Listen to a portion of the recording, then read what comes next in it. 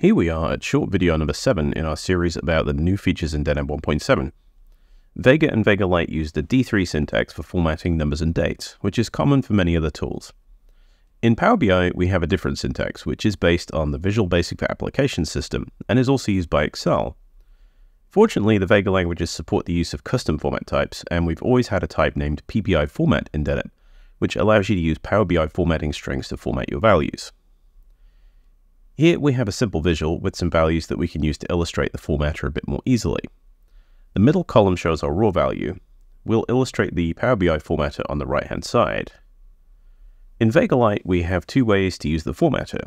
We can either use a text encoding for a field and specify the PBI format type and a suitable format string, or we can do this directly using an expression in the mark properties and calling the PBI format function, which has the same result as what we just did in the encoding channel.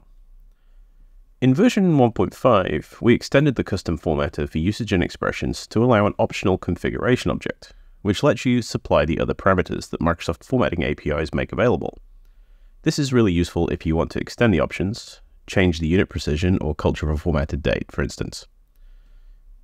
As a quick example for those who haven't seen it, we're using the value parameter here to set the value to thousands, and this will have the same effect as when you specify the unit type in other visuals. This value could be millions, billions, or trillions.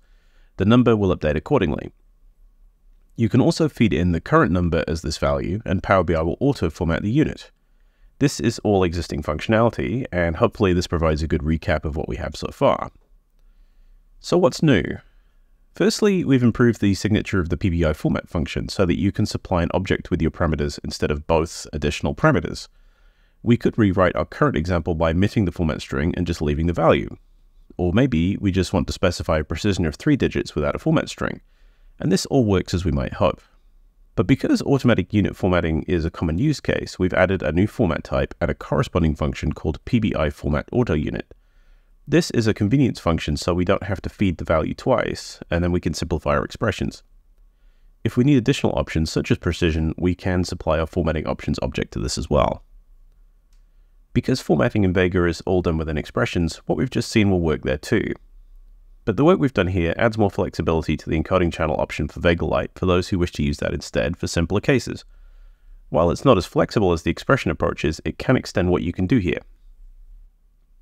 If using PBI format as our format type, we can now supply an object signature matching the formatting options object rather than the formatting string we could use previously. This gives us a bit more configurability than we had before. For example, we'll provide a format string inside the object and a specific culture, and we can see our number format updates accordingly. PBI format auto unit is also available here. In fact, if we just want simple auto unit formatting, we just need to specify that as the type without any other formatting options, and it just works. We can always add the format object if we do want to specify some more options though.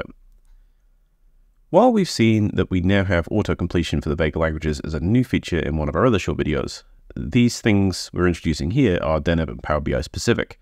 We've been keen to get them into the release so that you can start using them, and we'll be working to incorporate better support for auto-completion in the encoding channel in an upcoming release. And of course, if you have enhancement requests that will enable you to do more, please let us know in our GitHub repository. Well, this video has been a little longer than our others, but hopefully it's been enlightening for you.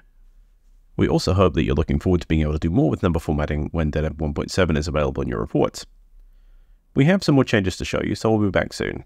But if you want to read more about what we have left or recap what we've already shown you, the changelog is available on Deneb's website for you to read through at your convenience.